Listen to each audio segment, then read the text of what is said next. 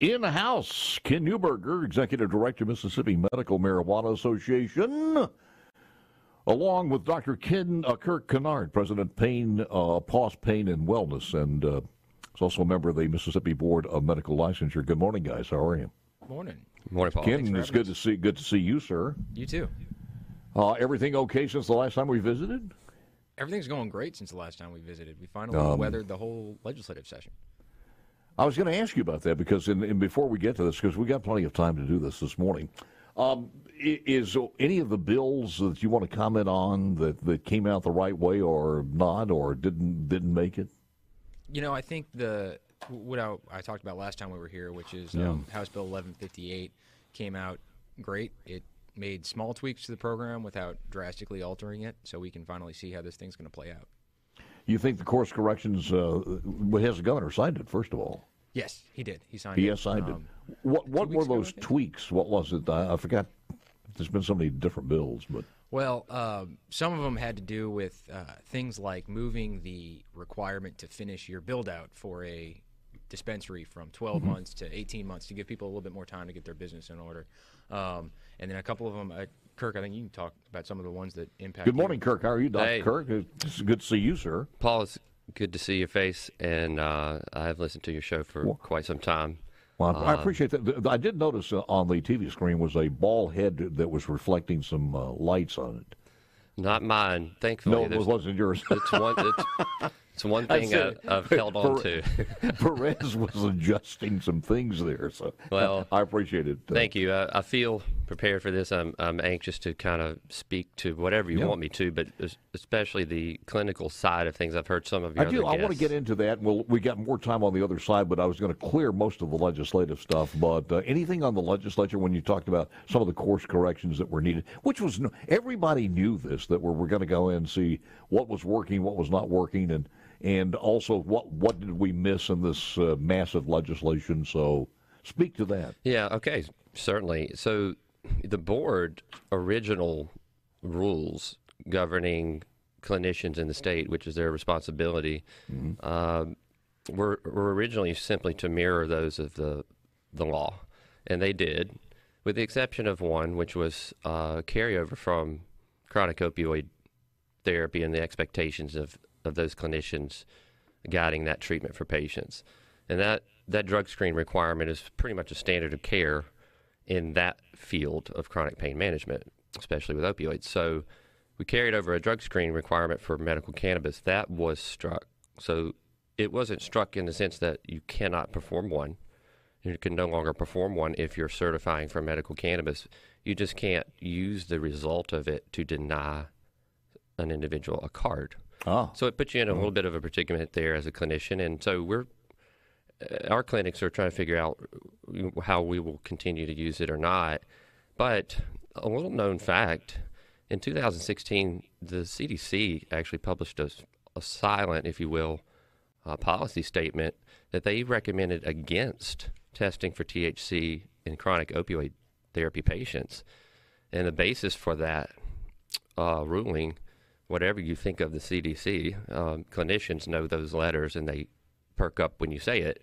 The basis was that if you had an otherwise responsible patient taking their opioids, making their visits, and otherwise being compliant, and they were also using cannabis medicinally or possibly recreationally, and you dismissed them from your pain clinic, what are they to do then? They will go to the street and possibly find another source, another drug to replace it, which could be more dangerous to them.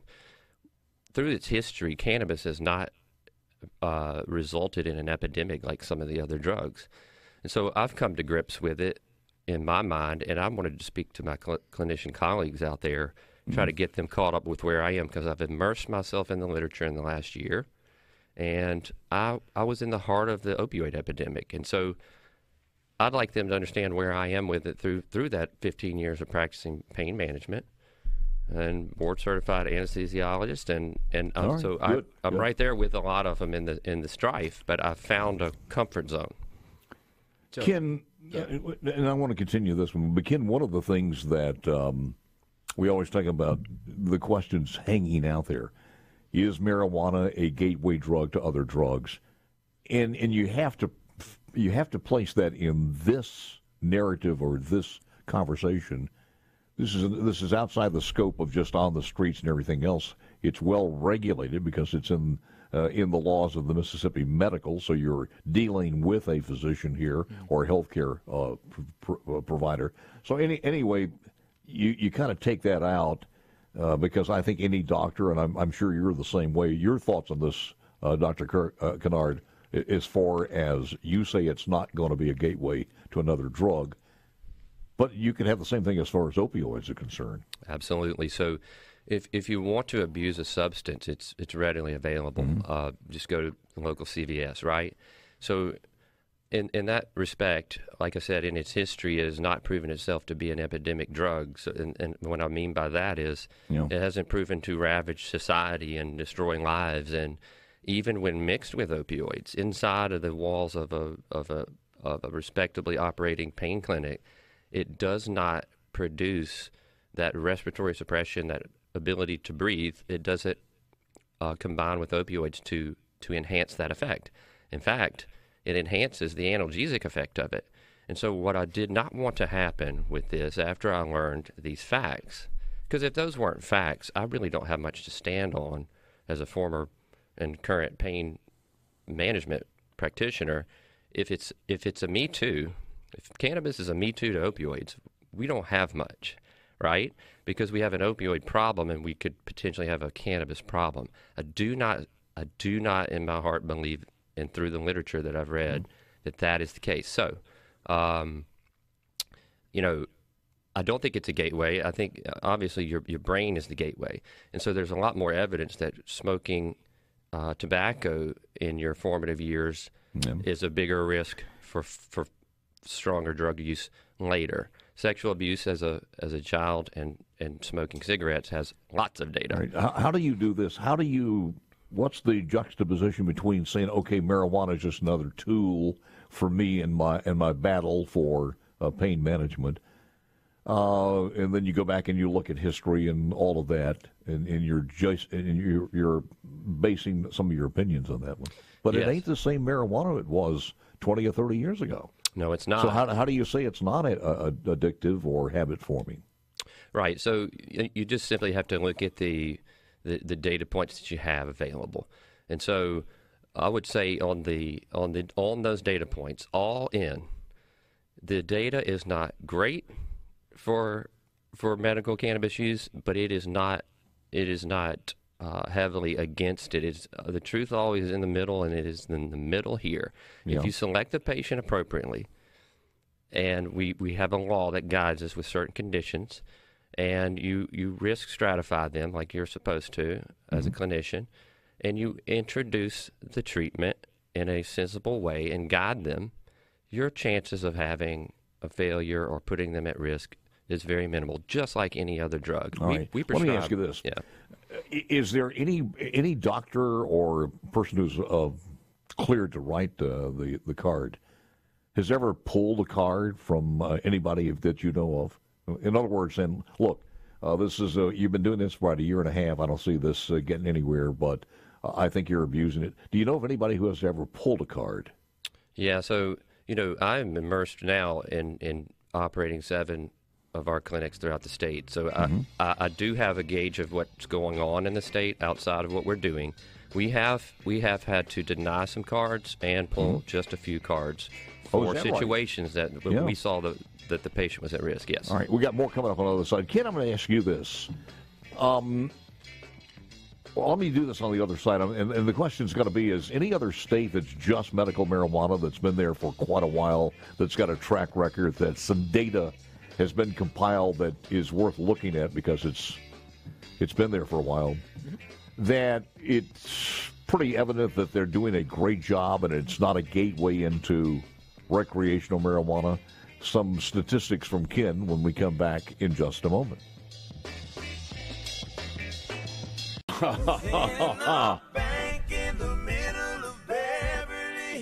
Ken Newburger, Executive Director, Mississippi Medical Marijuana Association, along with Dr. Kirk Kinard, President, Pause, Pain, and Wellness. Where is your practice, sir? I have a pain practice in Oxford, Mississippi, where I raise my family now, but the pause locations are spread out the state from Oxford North, soon to be Olive Branch, all the way down to Gulfport. So how about that? Meridian, Tupelo, Flowood, Hattiesburg. We're trying to cover enough ground to be available for those patients that are, actively motivated to find us, and those clinicians that are not quite maybe comfortable with it yet, but don't want to hold it against their patients, and I hope they do not. Some of the comments on the ceasefire text line at 601 879-4395. Spent a couple of seconds on that one. Being a gateway drug, 1950s call, they want their opinion of marijuana being a gateway drug back. The good Lord put Herb, Mary Jane on earth for us to use. No processing, manufacturing like alcohol pills. Anyone who thinks a politician got it right making it illegal and alcohol, tobacco legal don't believe in God, just politicians. Whoa. Will it increase dementia risk? Carol in Sternville. That one for me? Yeah.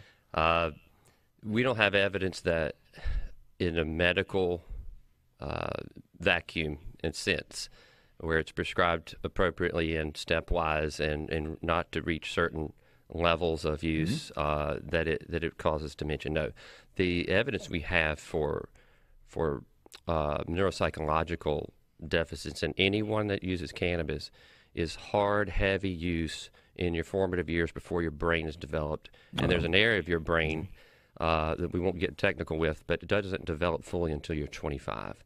And if you use heavy until then, during those periods, you have more risk of those things, but not after. The marijuana is not the problem, according to Steve in the Delta. It's the person has an addictive personality, they'll have a problem. I think it's basically what you just said. Is beer a gateway to whiskey, said Steve.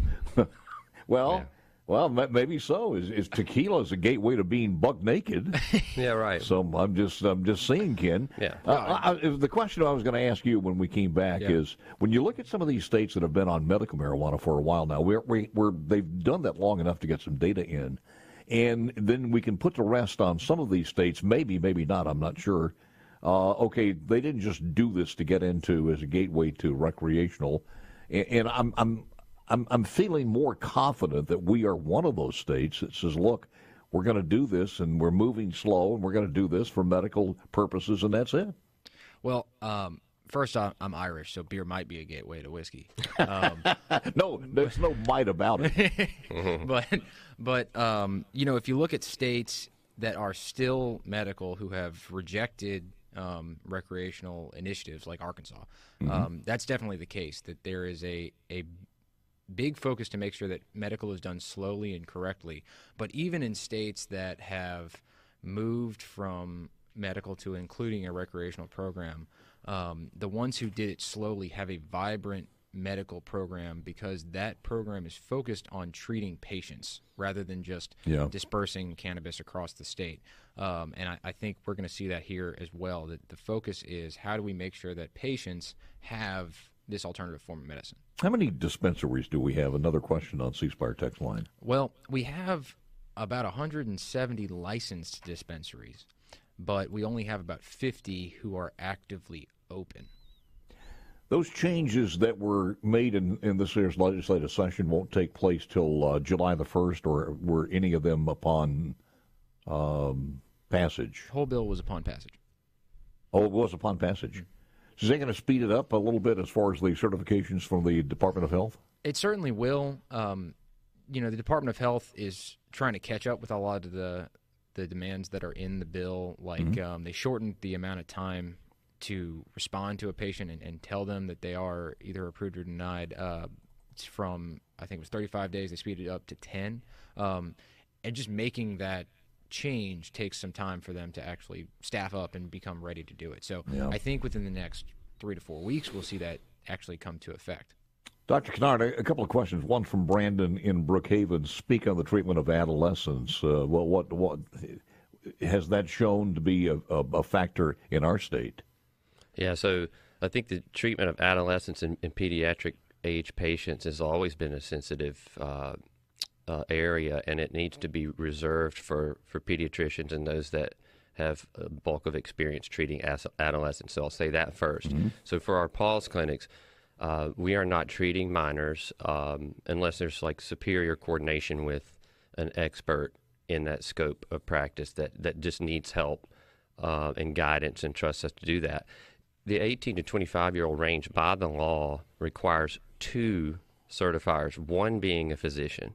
So that's a double barrier to protect that adolescent age group, okay? And I think it's appropriate. And like I said, that region of your brain that needs to fully develop by 25, I think that's a good mark. If you have to have 2 people to certify, that means 2 people have to step out there and take that risk with that patient, and it implies some extra barrier of protection. So, what's the relationship between you and the patients? You've been doing this for a while. Now, all of a sudden, you get patients in and said, "We've tried all of this. Would you be open to trying maybe cannabis?" Right. And certainly, if they're in my age group, as far as boomers are concerned, it's wait a minute, that's a foreign substance to me, and certainly if they've never tried it before. Yeah. How's that relationship working out? Where do you feel some negative pushback when you say that to a patient? So the contrary, Paul. So let me start with this. The average age of the about 5,500 patients that we've certified through our 7 clinics, who you want to take a guess on what that is? I'm guessing 0? No. The average age is 55. Of those 50. No, I'm sorry. I thought you talked about the people who were reticent about doing that. Oh, no. So the reticence, I'll speak to that, but the average age being 55 speaks a lot to that this is a medical program, okay? If you're going to start using cannabis recreationally, you're not going to start at 55. Yeah. All right. Yeah. So even if you believe it was a gateway, you certainly would have been in that gateway already, right? So in my pain practice, for years, I have had patients test positive for THC that kind of shocked me, because otherwise I had no reason to believe they would be using an illegal drug. But if we don't look at it as an illegal drug, because it's not now, if it's used medically, the CBD oils and topicals and all these things, they continuously tell me how much they help. And so as we've introduced this, the patients do not want to be on opioids. Okay? The responsible opioid patient is tethered by it. They don't want to come every month and pee in a cup for me and follow all these rules. They do not want it. They want pain relief and to end suffering. And so as they initiate it, they taper themselves off. They don't have to wait on us to do it. I've seen it in action. It's happening. I understand this problem with the power of pharmaceutical companies in this country and elsewhere. But do you think somewhere in the future the FDA will come in and embrace this, and it'll be a whole new ball game? Yeah, they'll do it because the pharmaceutical industry will force them to, like they do every other time. Why the hell hasn't the pharmaceutical people jumped in on this themselves? Okay, so because it's been a Schedule I status. And but it if still they did the research and everything and pushed it, they're the ones that are pushing this. They got more power than the politicians. Yeah. Well, they are slowly getting there. I mean, Pfizer bought, I think last year, a pretty sizable medical cannabis processing business, I think up in Illinois, if I remember correctly. So that was a big deal to the cannabis industry, because it showed, hey, we're finally getting validation from even mainstream pharmaceutical companies. So I think what you're talking about is close, in the next couple of years. FDA, the Congress, everybody, they move slowly up there in D.C. So I think we're going to see a slow movement, but we'll see it soon. We almost felt like it was coming any week after, this has been a while back now, almost forgot about it, where the Biden administration was talking about this. You heard some rumbles in Congress to go on and pass some laws so you wouldn't have that the conflict between federal and state, but it never happened. Well, I'm not going to comment about the Biden administration's efficacy, but I do think that there has been a lot of discussion about how this is going to impact interstate commerce across the whole country, because every state has their own ecosystem of an economy that will get disrupted by interstate commerce. Does the certifying provider have to have a prior ongoing relationship with the patient, or is the patient just going to be a pot doctor to be certified? Richard, anybody want to answer that? Yeah, so there's a scope issue. So scope of practice comes into play. You know, I'm certified pain management. All my physicians are that collaborate in my clinics. So that's our scope. So we can handle chronic pain, which is the primary indicator for cannabis. But final segment. Yeah, the final segment's coming up next. We'll complete this conversation with Dr. Kirk Kinard, President Pause Pain and Wellness, and also Ken Newburger, who is Executive Director of the Medical Marijuana Association. Back with more coming up next. Mama's Lemon Pound Cake Afro Man. That's Afro Man. I knew that one. There you go. Come on. Ken, you knew that it was Afro Man. Herschel says, I'm not a proponent of medical marijuana yet, but I am enjoying the current interview. Oh, thank you. Thank you, Herschel. That's a home run for the host. I'll drink to that. Speaking of pound cake, lemon pound cake, what percentage, Dr. Kirk Kinard, is your edibles to smoking? Yeah, so that's a very open-ended question, but a very important one. So you talked about how is cannabis different now than in the 50s. It's very different. This is a very, very sophisticated and progressive industry that is trying to use as much science as it can. So there's a big difference. It's not all about the THC. You hear that moniker a lot of times. So I use it. It's not. There's 200 other phytochemicals in that plant that have potential medicinal value, and you've been used for thousands of years ethnobotanically and otherwise, spiritually, medicinally. And so the different ratios of that matter. The different forms matter. So, for instance, if you smoke, the reason recreational users like to smoke is they know what they're getting when they do that. Exactly. A puff means this to me. An edible is a little different. If you eat a fatty food with it, it could be 5 times as much absorbed into your bloodstream as if you took it on an empty stomach. Patients need to know this because it could go off the rails pretty quick if they didn't know that one simple fact. Yeah. Have you had some, of course, we're told you couldn't overdose, but there could be some medical reactions to that, some negative reactions, I'm sure. Sure, just like any other drug that has potential for side effects, which they all do. And I hate to push you, but this is a real short segment, and I'm a little confused on this one. Does the law state that you can only prescribe or they can only use the smoking for certain, for instance, if they have cancer or something like that?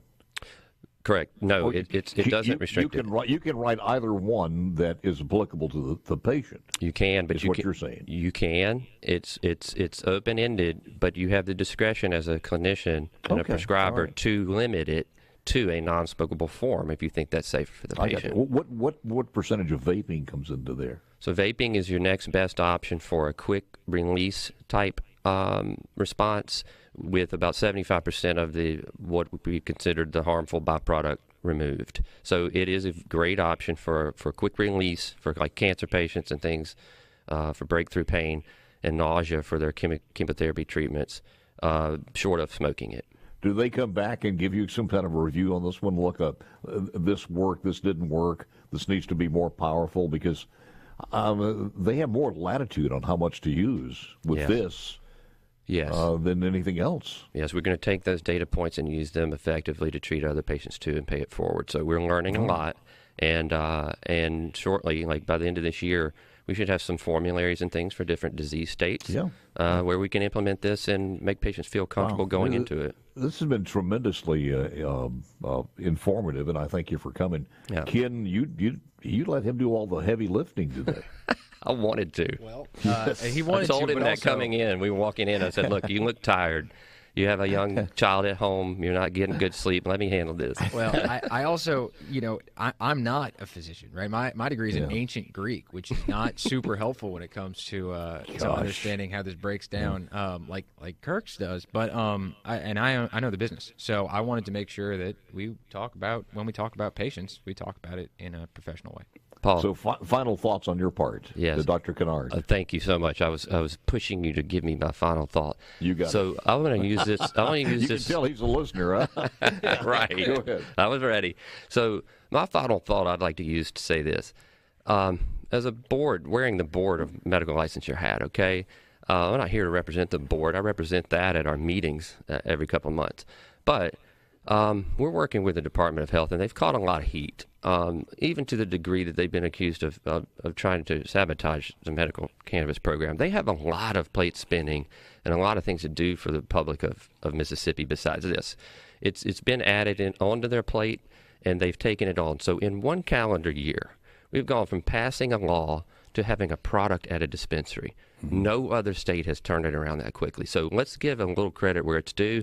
And as far as the board's concerned, the new legislative rulings changes actually took a lot off our plate. And, so we're not here to overregulate. We're here to if you're making sense of what you're doing, so that scope thing I speak of, if we want to certify someone for PTSD or Crohn's disease, we can do it. We just need a note from that physician that is in scope. Let's just keep it tight. You got it. Ken, do you know how many cards we have total so far? It was a little over 6,600 yesterday were approved, but they've got a backlog of about 1,800 or so. I got you. Yeah. Guys, thank you so much. I appreciate it. Dr. Kinard, thank you for coming in, sir. Don't be a stranger. We'd love to have you back on. PauseThePain.com. Thank you. You got it.